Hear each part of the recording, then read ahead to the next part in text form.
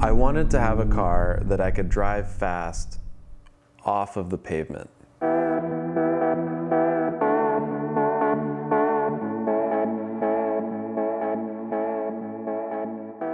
Okay, not like, oops, I bet you thought you were gonna get Kevin. I'm one of Kevin's friends who, I don't know, like, what do you want me to say? Hey there, I'm Daniel Sloan, and I'm here to talk to you about my Frankenstein M3 wagon that I lovingly call the M3BARU. You know, like Subaru, but the M3 that's combined with, well, never mind. This S54 swapped E46 wagon with all-wheel drive happened to be for sale just outside of Denver. I immediately had the vision of turning it into an off-pavement road trip adventure mobile that could take on nearly any kind of terrain that one can access off of a normal highway anyway. I had an E46 M3 convertible for nearly 9 years, and I drove that car 90,000 miles all around the country. I used it as my daily driver for several years. There were some limitations on where I could really take the car. There were plenty of gravel roads, dirt roads that I wished I could have gone down safely, some of which I attempted anyway and got lucky and was able to get out. That's why I bought a Land Rover LR3. It's not quite as much fun to drive as an M3, so I wanted to find something that kind of fell in between that space. When I bought this car, it came lowered all the way on its KW coilovers. It had 18-inch wheels with low-profile tires and wasn't really set up to do any kind of off-road driving at all. I knew there would be work to do to make it more suitable for longer distance driving off-road.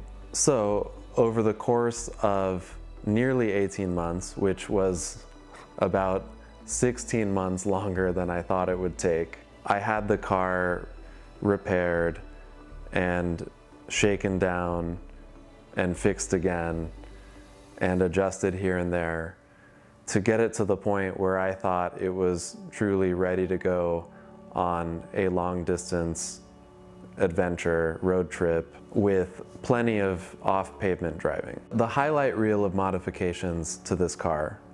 First of all, shorter gearing.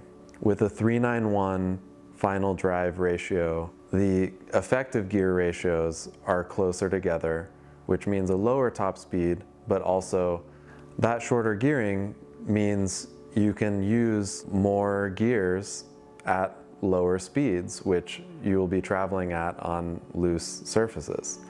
So even at 40, 50 miles per hour, one can be in third gear and be close to or in the power band and really get to use the greatest gear on the BMW M3, which is third gear. I also had a Wavetrac limited slip differential installed. Wavetrac differentials work in such a way that tend to be better for loose surfaces. So it's not just any limited slip, but it actually helps with the power transfer between slipping wheels and the wheels with grip, both on and off power.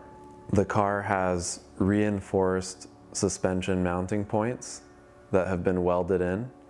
So it's capable of taking harder bumps and hits than a normal E46 would be. It has 17-inch BMW Style 12 steelies. If I were to hit a really big bump or rock it would be easy to fix the wheel or replace the wheel. I also think they look cool. The car has a 6-speed manual from the 330xi. It mounts up to the S54 using a Z4M clutch. So the clutch pickup and feel is pretty similar to an M3. It's not exactly the same, but it feels pretty good. In the interior, it has E46 M3 seats, and it also has an E46 M3 steering wheel. So it feels like you're driving an M3, poor lumbar support and all. When I bought the car, it had the fender flares, which initially I was not a fan of at all. They've grown on me a little bit, and I think they accentuate the rally nature of the car. Oh, mud flaps. Yeah. Yeah. So why not buy a Subaru? Well, well, first of all, Subaru doesn't make an STI wagon anymore.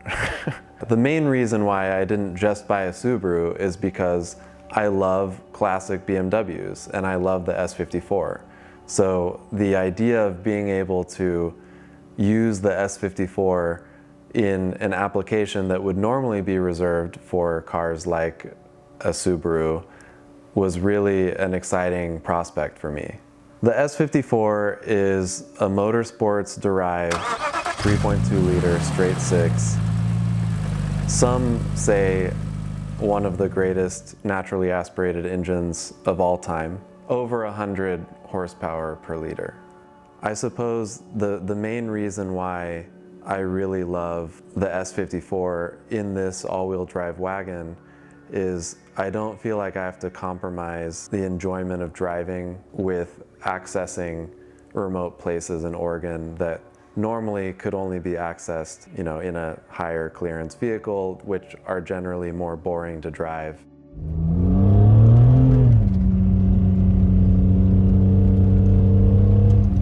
Finally, when that time came and we set off on our trip in November of 2020, the rod bearings failed.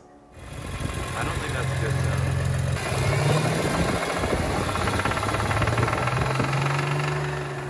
Just when we finally had a chance to prove this concept, the engine failed, and those plans to prove that one could really have an off-road M3 were delayed.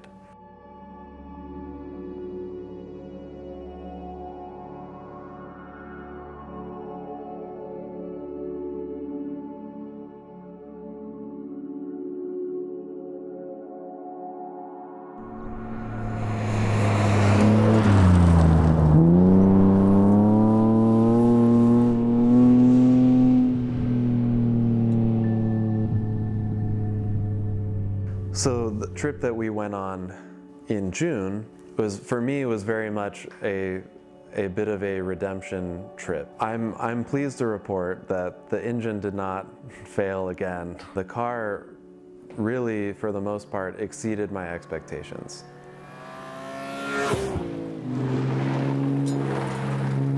We took the car through such harsh conditions, not just because of unpaved roads and washboard gravel and steep grades and altitude changes.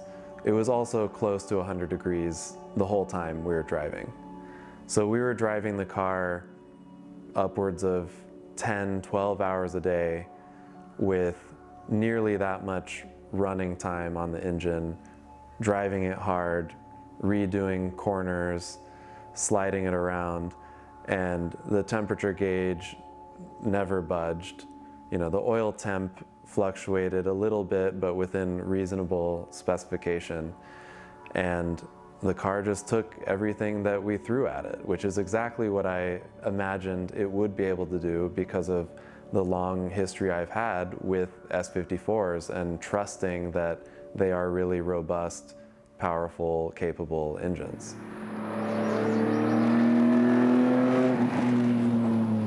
And lest we forget the main purpose of the car, which is to make it like an M3, of course the car is still incredibly smooth and refined on pavement.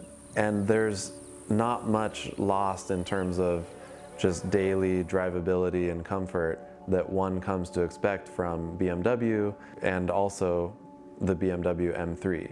The brilliance of the BMW M3 is that it's a car you can use every single day without getting tired, without wearing yourself out. The M3 is supposed to be the everyday usable sports car, and I don't think that's compromised with the M3BARU, except for the exhaust. You know, I don't know if you want to even touch on that. When you're driving down the highway, you easily forget that it's set up to be an off-road sports car or rally car. It just feels like a normal BMW wagon, and that's exactly what I was hoping for, and part of what I love so much about it. M3BARU.